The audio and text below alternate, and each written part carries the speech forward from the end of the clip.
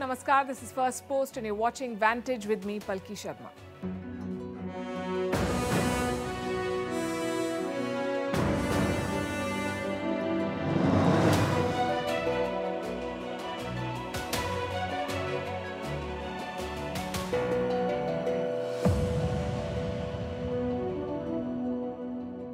The Friday blockbuster is Donald Trump. He's been indicted. He'll be charged. The first former president of America to be criminally charged. What will it mean for his presidential bid? We'll discuss that. Meanwhile, the war in Ukraine has a new entrant, North Korea. Apparently, North Korea is giving military supplies to Moscow in exchange for food. As NATO tanks roll into Ukraine, NATO members are coming closer to Russia's borders. Finland is on course to join. Turkey, the last hurdle has been cleared. We'll talk about Erdogan's power games here. As he agrees to NATO expansion, he's also getting ready to host Putin next month. The Vatican has apologized for legitimizing Europe's colonial powers. And ChatGPT questioned Japan's Prime Minister in Parliament. We'll bring you all these stories and more. There's a lot of ground to cover. The headlines first. The chip war with China escalates. Japan announces a plan to curb exports of chip-making equipment. Beijing slams the move as Tokyo toes Washington's line.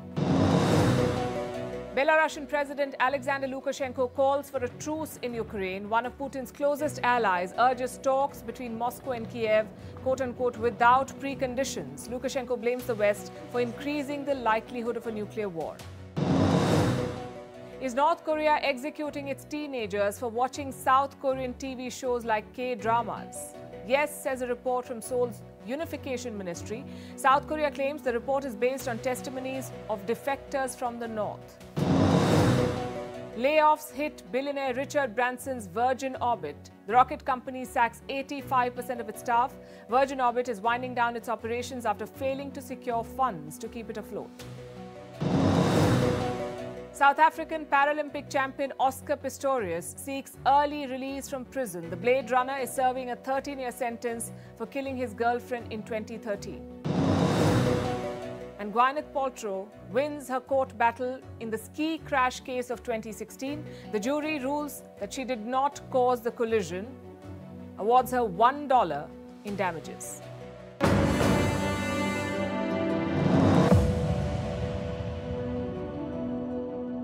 NATO has finally entered the Ukraine battlefield. No, it's not sending troops yet, but NATO tanks are rolling into Ukraine. The deliveries have begun, plus NATO is inching closer to the Russian border. It is expanding. Finland is set to join the alliance. The decks have been cleared, and this only means that the challenges for Russia are mounting. And it's happening with the onset of spring. Perfect timing for Ukraine to launch an offensive. How is Russia gearing up to respond to this? It is replenishing its own arsenal and stitching more defense partnerships. The latest one in the picture is North Korea. Russia is getting defense supplies from North Korea. That's what the Americans say, that Moscow will give food to Pyongyang in exchange for weapons. The deal, if it happens, will be a violation of UN resolutions. But we're way past that, way past following rules here. The West tried to corner Russia with sanctions. Russia has got a veto power plus diplomatic cover from China, and now its goal is to turn this advantage into territorial gains. So who has the upper hand in the war? Let's start with the latest. After weeks of waiting, Ukraine is finally getting the tanks it wanted. The Leopard tanks from Germany and the Challenger tanks from Britain. The UK is sending a total of 14 tanks. Germany has shared 18. We stand by Ukraine, which we support politically, financially, but also with arms deliveries and especially with the military training that both our countries provide.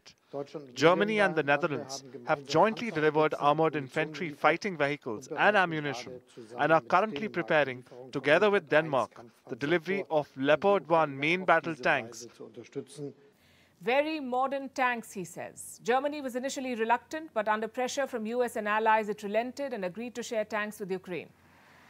Earlier, Norway had sent 8 tanks. What about the US? It hasn't made any deliveries yet. Last week, the US promised to speed up. In close coordination with Ukraine, has made the decision to provide the M1A1 variant of the Abrams tank, which will enable us to significantly expedite delivery timelines and deliver this important capability to Ukraine by the fall of this year. It will also give Ukraine a very similar capability to the M1A2, which includes advanced armor and weapon systems to include a 120mm cannon and 50 caliber heavy machine gun. How many tanks will America give Ukraine? Reports say at least 31. And how many tanks will Ukraine get in total? Kyiv is expecting at least 120 tanks in the first wave. And how will it use them? In combat missions. Ukraine says they'll begin very soon. The tanks will boost its defenses and the morale of its troops. Before sending them to the front lines, Ukraine's defense minister took the tanks out for a spin. He released these videos showing off the NATO tanks. If social media posts could win a war, Ukraine would have bagged it by now. But that's not how it works. And unfortunately for Ukraine, Russia is intensifying the attacks. There's no breakthrough in Bakhmut yet. Today, Russia targeted Kyiv in the northeast. Russian forces unleashed drone and missile strikes. Civilian infrastructure was targeted. Reports say Russia launched the missiles from the S-300. Also, Iranian drones were in the sky. And what is Zelensky doing? He's giving interviews. This week, he spoke to the Associated Press. Ukraine's president was asked about Bakhmut.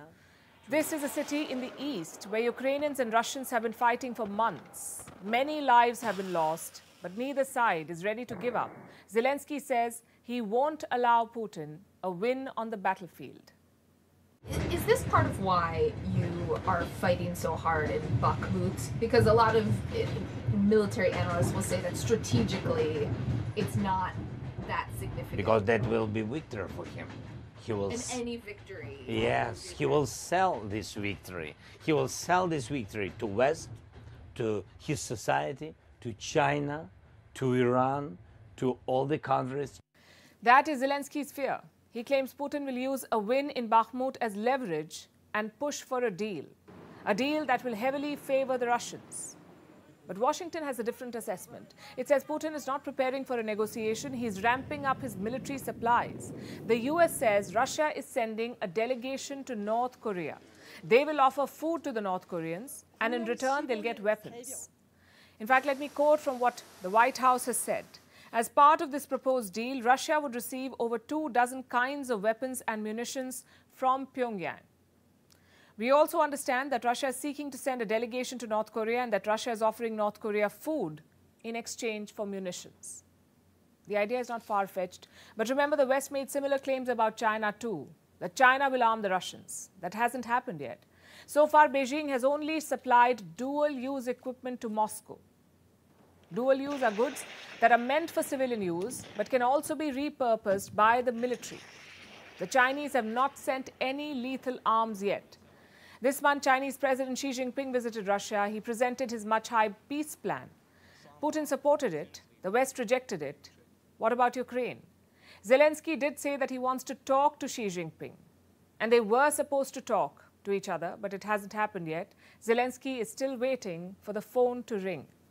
Of course, I gave all the diplomatic and public and not public to President of China, to leader of China, and I want to speak with him because I had contact with him before full-scale war. Meanwhile, China's defense ministry says it's looking to increase military cooperation with Russia. The statement came yesterday. China said it would join hands with Russia to promote world peace. And I'm not making this up. The statement made no mention of military supplies. Either way, Beijing is firmly in Moscow's camp. It has been backing Russia in a steady yet limited fashion. And despite Xi Jinping's desire to be seen as peacemaker, there is no peace in sight. The war has completed 401 days, and both sides are adding to their arsenal to continue fighting. Meanwhile, celebrations are on in Finland. The country is set to become the latest NATO member. NATO is the North Atlantic Treaty Alliance, a military alliance that is led by the US. Finland had been trying to join for months, and finally it can. That's because Turkey has given the green light. It was the last hurdle. NATO has 30 members, including Turkey, and all members must agree before a new country is allowed to join. So the decks have been cleared for Finland to join. It will formally be inducted in the next NATO meeting. That's in July this year. But remember, Finland was not the only country that wanted to join NATO. Sweden applied too at the same time. Both these Nordic countries, Finland and Sweden, have been traditionally neutral. But they decided to join the NATO camp after Russia invaded Ukraine last year. This is what some Finns had to say.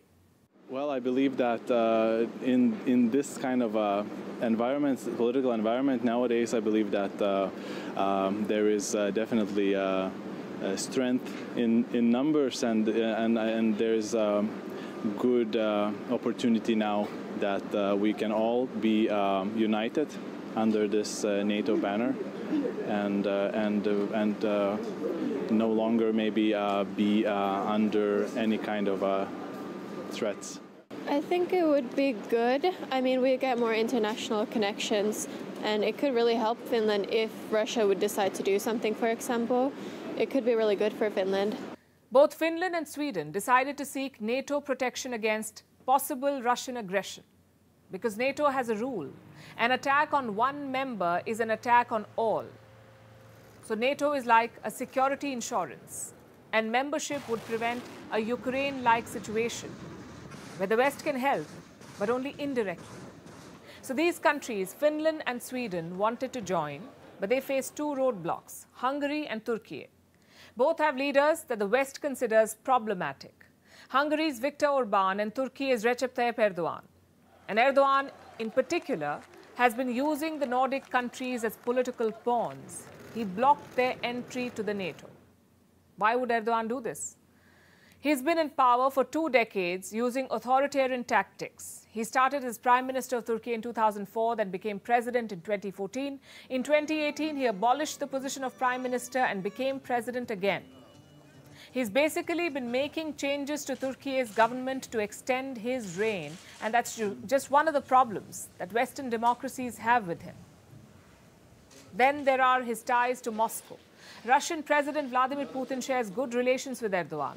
This is despite the war in Ukraine. Just yesterday, Erdogan said Putin could visit Turkey next month. This is to inaugurate the country's first nuclear power reactor.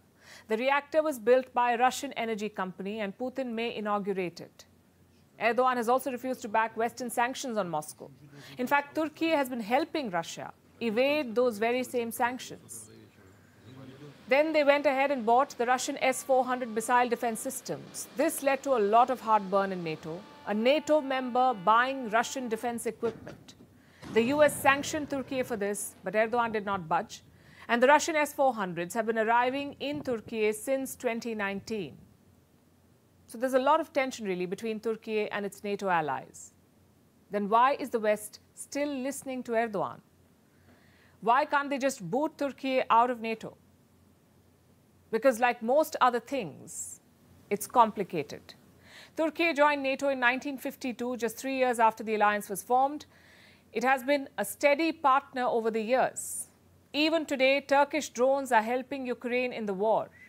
Turkey also has the manpower that NATO needs. Its armed forces are the second largest in NATO. France comes third, and Turkey is said to have more than double the troops of France. American forces make up the bulk of NATO troops, but Turkey is also essential. And Erdogan knows all of this, which is why he continues to play his politics. He blocked the entry of Nordic nations, saying they allow anti-Turkey activities. Both Sweden and Finland, they have Turkish dissidents and Kurds who want to break away from Turkey. Erdogan calls them terrorists. Some of these groups are also part of an attempted coup in Turkey in 2016. Basically, Recep Tayyip Erdogan has an axe to grind with these people. He says Sweden should deport them. Only then will he allow Sweden to join NATO. He had similar issues with Finland too, but apparently they have been resolved. Erdogan praised what he called Finland's authentic and concrete steps on Turkish security. And that's why the Turkish parliament ratified Finland's membership yesterday. The approval of the protocol for ratification of Finland to join NATO as follows. Vote 276, approved 276. As the Parliament of Turkey, we congratulate the state and the people of Finland. The bill proposed was approved. Erdogan's politics aside, Finland joining NATO is a blow to Putin. For years, he's used military intervention to destabilize neighbors who wanted to join NATO, like Georgia in 2008. And Ukraine. from 2014 till date. So Erdogan's green light to Finland will definitely upset Moscow. But he's doing a balancing act. He's looking after his own interests, essentially. After all, he has an election to face in less than 2 months. A few days ago, deep fakes of Donald Trump went viral. They visualized the potential arrest of Trump. They showed Trump running away from the cops, Trump in an orange jumpsuit, sitting alone behind bars inside a federal prison. Those pictures were all fake, but reality is inching closer to what they showed. Donald Trump has been indicted, he's been criminally charged, and this is a first. Never before has a former president of America faced criminal charges. And this will have wide-ranging implications on Trump's life and career for sure, but also on the presidential election, on the fate of the Republican Party, and on America's democracy at large. The world's oldest democracy is again in uncharted waters. Will this indictment further divide the United States of America? Let's try and answer these questions one by one. Question number one, what are the charges against Donald Trump? We don't know the specifics, they're yet to come out. But this is about Trump's hush money payments to Stormy Daniels. This was just before the 2016 presidential election in the US. Stormy Daniels is a porn star. In 2006, she's said to have had an affair with Donald Trump. In October 2016, she was paid $130,000 US. What for? To remain silent about the affair. Because Trump was running for president and the media was gunning for him and they were looking for a story. So they contacted this porn star and she apparently wanted to sell the story of the alleged affair with Donald Trump. It would have been damaging in the election. So Donald Trump's team tried to stop this. His then lawyer, Michael Cohen, stepped in. He allegedly paid $130,000 to Stormy Daniels. And none of this is illegal. Neither the affair nor the money paid to keep it secret. Hush money is legally okay in the US. So what is the case about? Donald Trump had to reimburse Cohen for this payment. And he did pay the $130,000 back, but this payment, where Trump reimbursed his lawyer, was recorded as a legal fee. And that was a lie. It was not legal fee, it was hush money.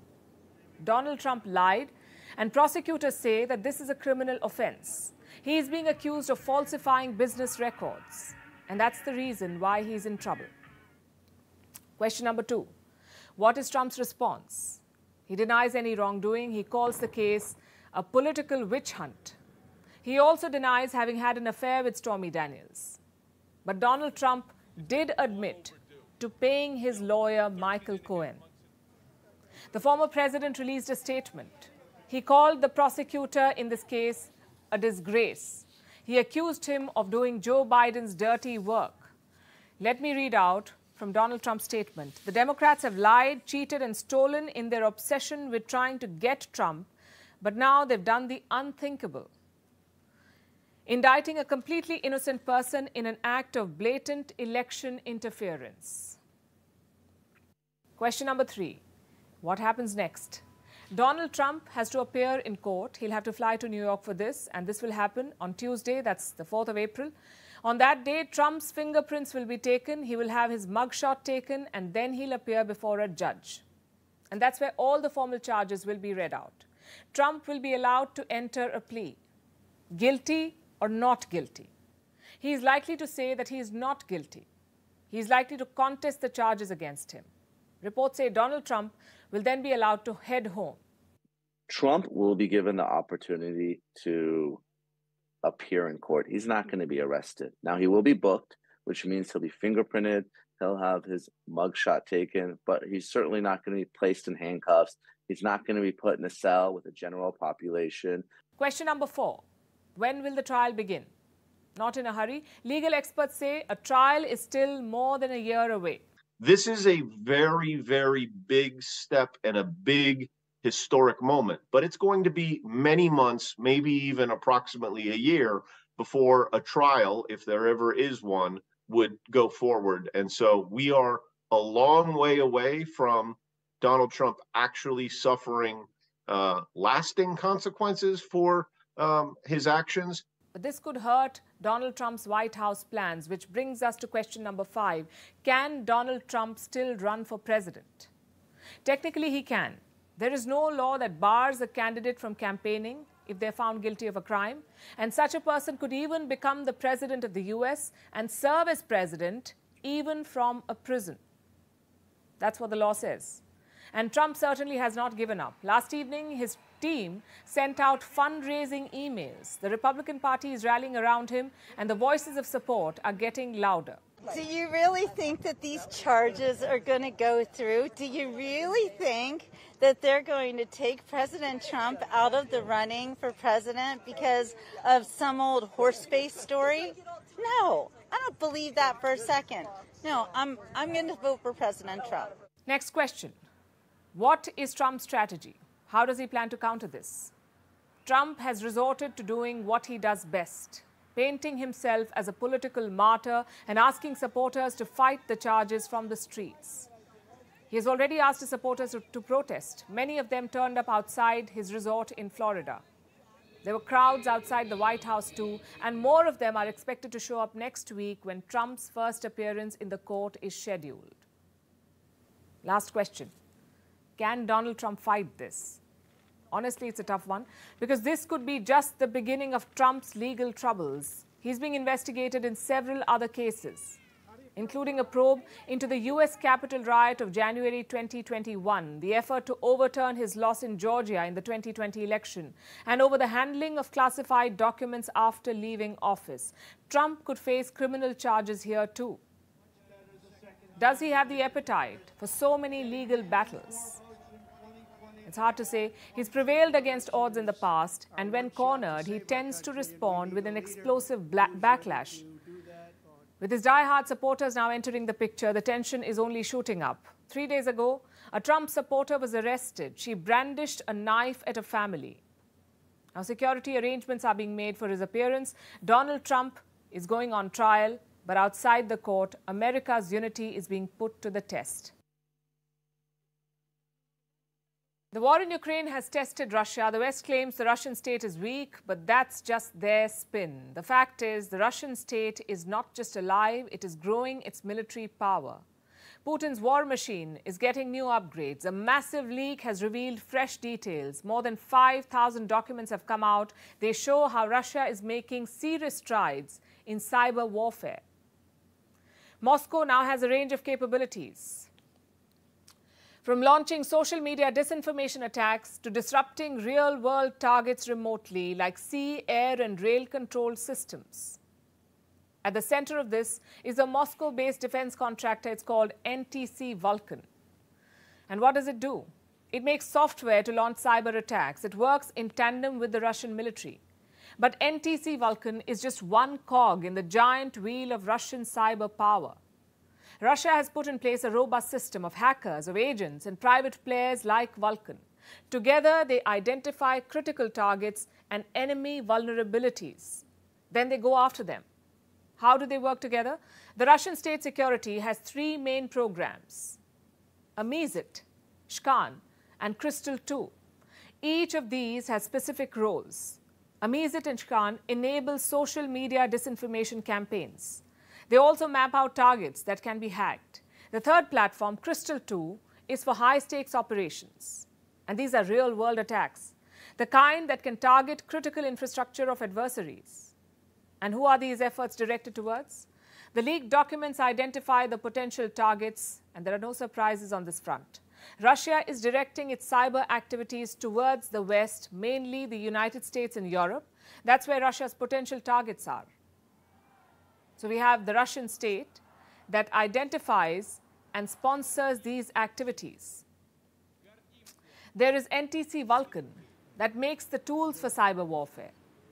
And the third part of this equation are Russia's cyber warriors, the group of hackers that carries out these attacks. The leaked papers identify the cyber warriors too. It names a group called Sandworm. It's a hacking group, a unit of the Russian military, Sandworm. They have a code name, 74455. Tools made by Vulcan have ended up in the hands of Sandworm. And where have they been used?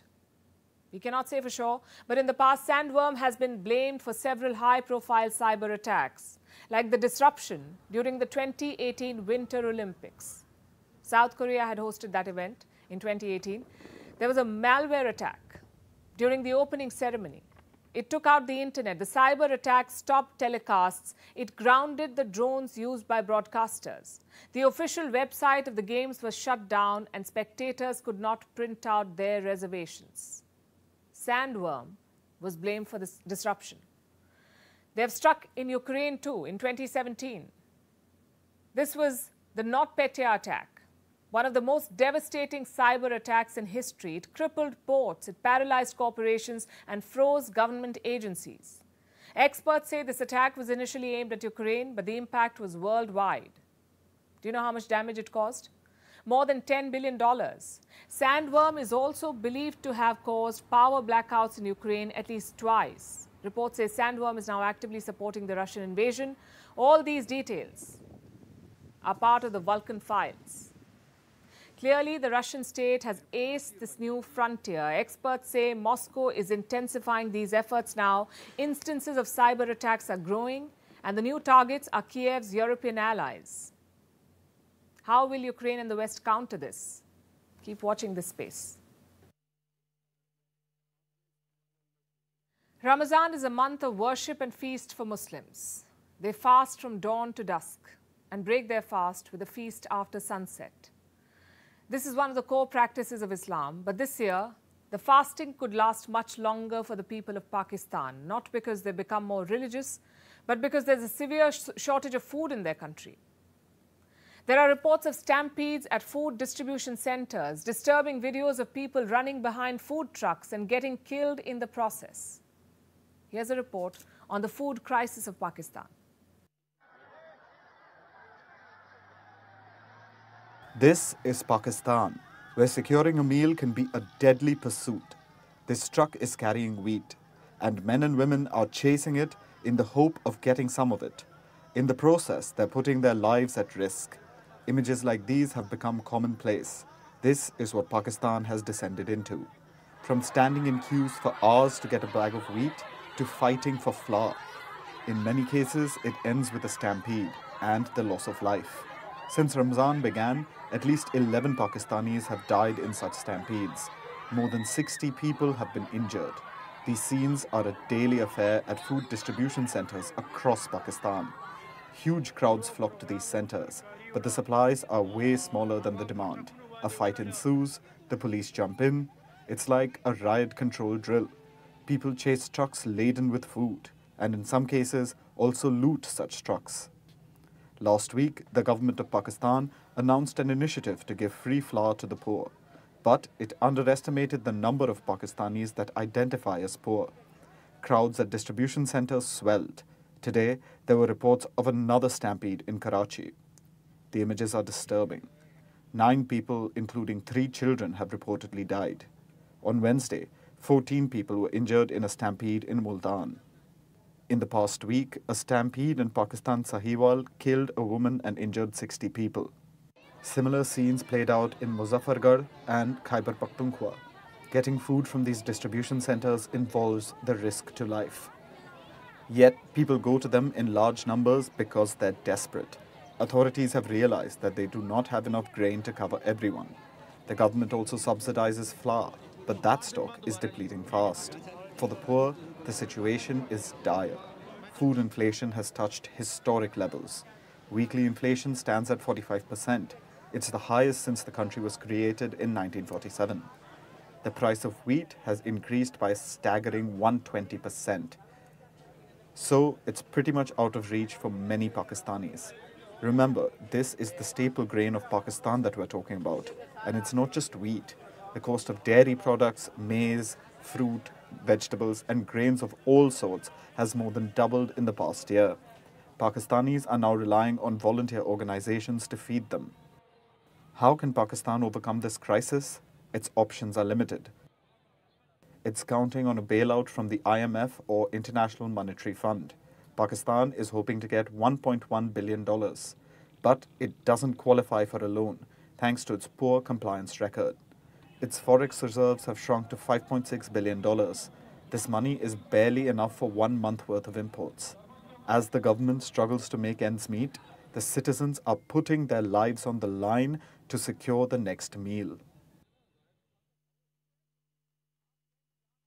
Our next story has two parts, two headlines. One, the International Court of Justice has ruled against the US and in favor of Iran. And two, Russia will be the president of the United Nations Security Council for the next 1 month. Let this sink in while we tell you that Iran doesn't gain anything with the court win and the West will have to go through the motions at the Russian-led Security Council. It makes you wonder how ineffectual and sometimes absurd these international bodies are. Let's start with the case of Iran. This is what happened. It has achieved a small victory over the US. And this is thanks to the International Court of Justice, the ICJ. America has been imposing sanctions against Iran. It has also frozen Iranian assets. Now, the ICJ has ruled that the move was illegal and that the US must compensate Iran for freezing some of its assets. It says the US violated a treaty from 1955 and must pay damages to Iran. But don't expect non-alcoholic champagne showers in Tehran just yet. It's a Pyrrhic victory at best. Iran had sued the US for seizing over $2 billion worth of assets. The bulk of these were Iran's central bank funds. They were stored in a Citibank account in New York. The funds are worth about $1.75 billion. The ICJ says this amount is out of its jurisdiction. Well, what about the rest? $250 million. Will Iran be compensated for that amount? It's unlikely. The ICJ has given the US 2 years to work out a compensation deal with Iran. And if they don't agree, then it will step in and decide the fine. Well, you could think fine. If nothing else, the US will have to pay in 2 years from now. But that too may not happen because who will make Washington pay? You see, the ICJ cannot actually make anyone do anything. Let's look at what the ICJ really is. It's the United Nations top court based out of The Hague in the Netherlands. It's also sometimes called the World Court. The ICJ is supposed to be the final arbiter for international disputes. All ICJ rulings are binding.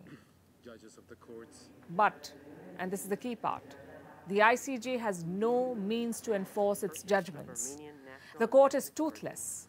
A number of countries, including the US and Iran, have ignored its rulings in the past. Then what's the point of all of this? Why give Iran false hope? Honestly, we don't have an answer. Maybe it's just a feel-good exercise, something to keep judges and lawyers busy. Either way, it seems like a huge waste of time and absolutely ridiculous. Much like another development we want to talk about. Starting tomorrow, Russia is going to head the United Nations Security Council. Yes, again, you heard that right. It's going to take the helm of the UNSC at a time when it's invading Ukraine. Now, this is actually standard procedure. The UNSC chair is a largely ceremonial role. It rotates between the 15 Security Council members every month. Russia was the chair last February, exactly when Putin declared his special military operation. Of course, the irony of it has not been lost on anyone. This is what the US had to say. We urge Russia to conduct itself professionally during its scheduled presidency in April, and for the Council to continue to continue its important work on a number of issues of peace, security across the world. That said, we expect Russia to continue to use its seat on the Council to spread disinformation and to try to distract from the attempt to justify its actions in Ukraine and the war crimes members of its forces are committing and its outrageous violations of the UN Charter. A country that flagrantly violates the UN Charter and invades its neighbor has no place on the UN Security Council. Unfortunately, Russia is a permanent member of the Security Council, and no feasible international legal pathway exists to change that reality. That is what we are living with currently. She says that's what we are living with. And why is this the case? It's because the UN is a direct result of the old world order. It was formed after World War II, a war where the US and the Soviet Union were allies against Nazi Germany. Those against? The United Nations founders really did not think ahead. They happily laid claim to global dominance with their permanent Security Council seats and their veto powers. Now, the lack of foresight is making all global institutions seem absurd. All pomp and pageantry, but no results really. What's worse, they're reluctant to reform. These archaic institutions need to be changed for the new world. The vetoes need to go, and the power has to be redistributed. If not, then we'll just keep seeing ridiculous stories like this one. What if I told you that the Vatican helped Europe colonize the world, that it justified European colonialism in the name of spreading Christianity, that there are papal decrees that allowed European empires to take over entire countries? And for what? To allow colonizers to subjugate people, to take away their lands, wage war on their cultures, impose a self-conceived notion of racial superiority over them. And all of this just because the colonizers claimed that they were the ones who discovered new lands. So they had a right to rule over those new lands. Now the Vatican has come forward and apologized for what it did. It has apologized for helping the colonizers. Here's a report. Have you heard something called the doctrine of discovery? It's Europe's version of finders, keepers. It's what European colonizers used to subjugate the world. The doctrine was cited by Europeans who discovered new lands, and the doctrine traces its roots back to the Vatican and to the Catholic Church. Now the Church has apologized for helping colonizers in their conquests. On Thursday, the Vatican issued an unprecedented statement. It officially apologized for its historical role in justifying colonialism by European powers, the Vatican said. It also declared that the doctrine is not part of the Christian's faith, but the Vatican is centuries late. The doctrine of discovery is a concept laid out in the so-called papal bulls. What are these? These are usually official statements from the head of the Catholic Church. That would be the Pope. So no less than the popes were involved in justifying European colonialism. Their decrees were used extensively in the conquest of Australia, Canada, New Zealand, Africa, and the United States. The colonizers claimed that they had the approval of the Church to have sovereignty, property, and commercial rights in lands they discovered. Here's an example. Papal decrees in the 15th century permitted Portugal to subjugate Muslims and the non-Christians in Africa. That's not even the ugliest part of these decrees. The Vatican was quite explicit when it came to who Europe could colonize. It could only be non-Christians. So colonialism was essentially used as a tool by the Vatican to spread Christianity across the world. And the colonized countries paid a huge price. Take Canada, for instance. Between the 19th and the 20th centuries, more than 150,000 indigenous children were taken hostage in Canada. They were snatched away from their families and lodged against their will in the re-education institutions. Here, they were subjected to unspeakable atrocities. They were physically assaulted and sexually abused. Many of them didn't survive. They were buried in mass graves that are still being discovered in Canada. Last year, Pope Francis visited Canada. He apologized to the indigenous people for what the Vatican put them through. In 2015, too, the Pope apologized for the Catholic Church's action in Bolivia. He sought forgiveness not only for the offenses of the Church, but also for the crimes committed against the native people during the so-called conquest of America. Just so you know, European colonism was a vast and often very violent project. The whole world at some point or the other has been under the control of a European power. Look at the French Empire. It ruled over territory greater than the size of the Europe itself. Then there was the British Empire, the most notorious of them all. And its peak was about 25% of the world population was a subject of the British Empire. Apologies are welcome and long overdue. But preparations will be the closest they'll come to making amends. Our next story is about chatbots. They have taken the world by storm. A chatbot is a computer program that uses artificial intelligence. It simulates human-like conversations with people via chat. A popular example of this is ChatGPT. It has helped tens of thousands of people. Sometimes its inclusion has even been whimsical, like its debut in the Japanese parliament. The Prime Minister of Japan fielded questions drawn up by the chatbot. Take a look at this. I'll read aloud one of the questions generated by ChatGPT regarding the COVID-19 pandemic policies draft amendment. Do you think that the opinions of local government and medical professionals are sufficiently reflected in the amendment? I think this bill has been amended to sufficiently respond to the opinions and requests of involved parties. A chatbot being used in extremely regimented parliamentary proceedings. Sounds like a sci-fi movie, right? But let's just hope that it's not a murder thriller, because sometimes chatbots can be the very opposite of whimsical. They can be life-threatening. Take the example of a chatbot named Chai. It has a human-like persona. A Belgian man, a father of two, was chatting with this bot. The chatbot encouraged the man to sacrifice himself to save the planet. And then he died by suicide.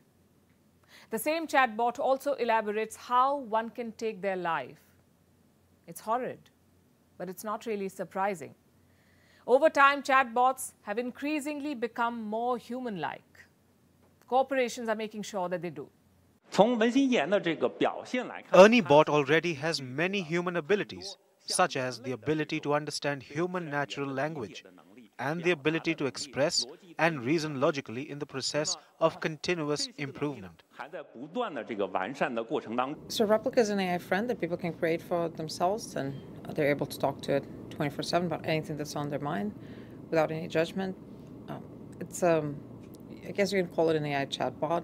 So really an application that allows you to talk to an AI being or a virtual being that will respond to you just like a human would.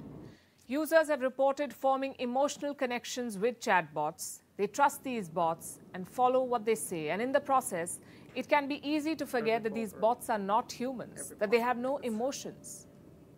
And for all the improvements in accuracy, they still make mistakes. Some of these AI experiments pose a danger to humanity. There's a growing concern over the pace at which they are being adopted. And we are not the only ones saying this. More than 1,000 tech experts are, including Twitter CEO Elon Musk and Apple co-founder Steve Wozniak. They've signed a petition. They called on developers to hit the pause button. They're asking for a 6-month break. They want to slow down training powerful AI models. And during these 6 months, they want to allow the development of shared safety protocols to create new principles for artificial intelligence design that will ensure the safety of any system built. And the same pause will also give policymakers more time, which they desperately need. They've been sitting on the sidelines of the chatbot race. They're failing to provide guardrails. This pause for 6 months will help them make new governance systems, maybe create new authorities, and closely track the development of AI. And this action is long overdue. For the past few months, tech companies have had one goal: to beat each other at the chatbot race. And their experiments have been out of control. They're creating powerful digital minds, the kinds that nobody understands, definitely not the governments, but worryingly, not even the creators. They do not completely comprehend what they've created. How can we ensure that they aren't pursuing dangerous ends and that the tools they build won't land up in the wrong hands? Who is regulating all of this? Our new world faces a perfect storm of irresponsibility, rapid adoption, and many big unknowns. And don't get us wrong, AI is not all evil. It provides numerous positive possibilities. It can and it has helped humanity. But to think that only positive use will come out of it is too idealistic. If we don't prepare ourselves, we might lose the tech war we've created. India is often seen as a seat of culture. Its vibrancy and diversity cannot be illustrated in mere words. Underneath India's colorful chaos lies a unique culture that is deeply rooted in tradition. While maintaining its legacy, it is now getting a modern revamp. We're talking about the Nita Mukesh Ambani Cultural Centre. It's a cultural space in the heart of Mumbai, being hailed as a first-of-its-kind multidisciplinary arts centre. And it opens its doors to the world today. Here's a report.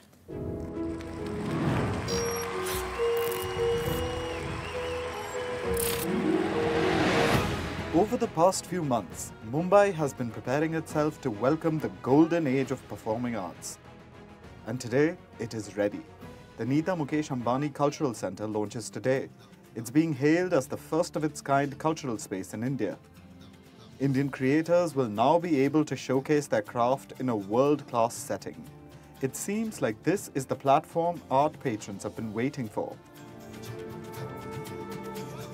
They can showcase India's music, theatre, fine arts and crafts to both international and domestic audiences. And the journey has already begun. Hollywood stars like Penelope Cruz, Tom Holland and Zendaya are attending the launch in Mumbai. The centre will also benefit Indian audiences. They will get an opportunity to see acclaimed Broadway shows in India. That's not all. The Grand Centre promises to open a lot of jobs in the field of arts.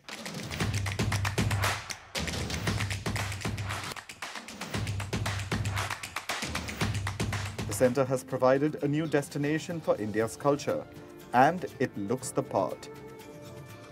It's a glittery behemoth of brass and glass and looks straight out of a Bollywood movie. It was modelled on the iconic Dolby Theatre in Hollywood. What makes it special is all the entertainment-related tech it offers. It houses a 3-story gallery, an experimental theatre and a studio theatre. But its biggest attraction is the 2,000-seat Grand Theatre. All of this grandeur is topped by a stunning LED light sculpture, which has over 8,400 Swarovski crystals. And this hub of culture is now opening its doors to patrons, along with a showcase of curated programs under Swadesh. Audiences will also get to witness the debut of the great Indian musical, Civilization to Nation, a true theatrical extravaganza infused with the spectacle of music and dance.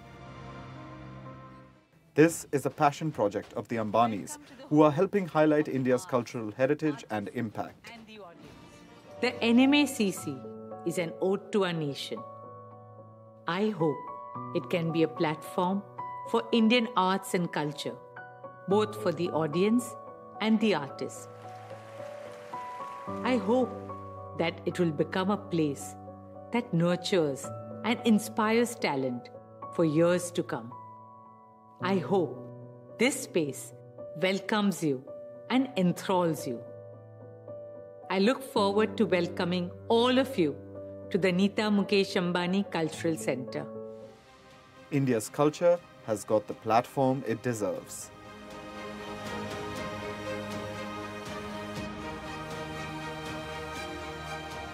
And now it's time for Vantage Shots, images that tell the story. We start with Tel Aviv's counter-protest, where thousands of Israelis blocked a highway. They did it in support of Prime Minister Benjamin Netanyahu's judicial overhaul plan. And remember, this comes after months of anti-government protests that have brought Israel to a standstill. And speaking of protests, thousands swarmed the streets of Paris. Tensions were boiling over amid anti-reform protests in France. Crowds clashed with the police and set fires on the streets. And speaking of fires, they're ravaging in Spain. We're talking about wildfires, more than 100 of them. They all began yesterday as temperatures soared to record highs. And finally, what happened today in history? We are taking you back to 1959 when the spiritual leader of Tibet, Dalai Lama, escaped to India. He made it after an epic 15-day journey on foot from the Tibetan capital, successfully avoiding the Chinese sentry guards after a fierce crackdown. We're leaving you with these images. Thanks for watching. We'll see you next week.